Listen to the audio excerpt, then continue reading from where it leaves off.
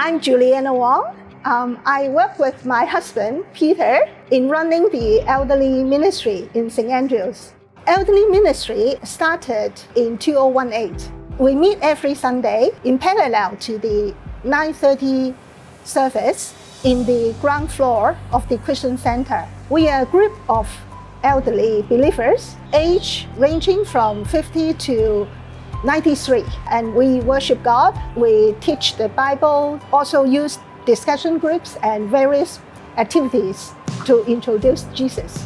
All members in the Silver Zone are actually brought in by St. Andrews church member whose parents cannot speak or understand English fluently and haven't known Christ yet. When they join us on Sunday, we would ask them to first participate in the Cantonese Alpha course for 12 weeks, and after that, then they can join the Silver Zone.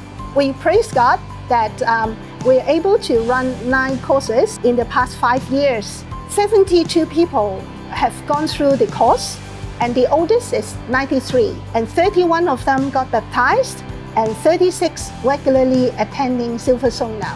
Every single elderly come to Christ is a miracle. When we first met them, most of them are quite sad, but when they come to Christ, they change a lot.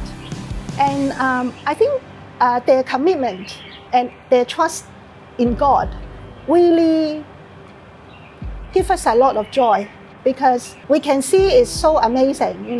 Nobody can bring the joy and hope to them but Jesus. 我信咗耶穌之後咧，個人咧就好開朗啦，同埋咧有咩事咧就同祈禱，同耶穌講嘢啊，佢咧就會指點我點樣做咁，所以咧我就每次咧都要返教會嘅。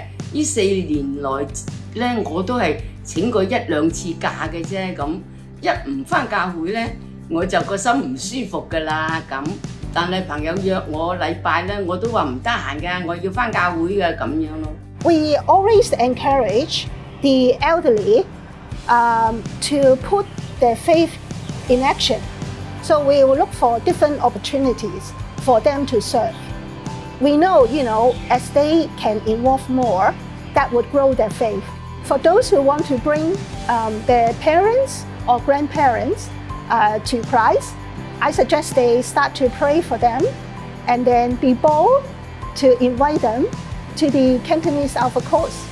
And most important of all, trust in God, that God will work in their hearts. We would love everyone to pray for the ministry, pray for the direction, what we should do, and then pray for the elderly that they would grow in their faith.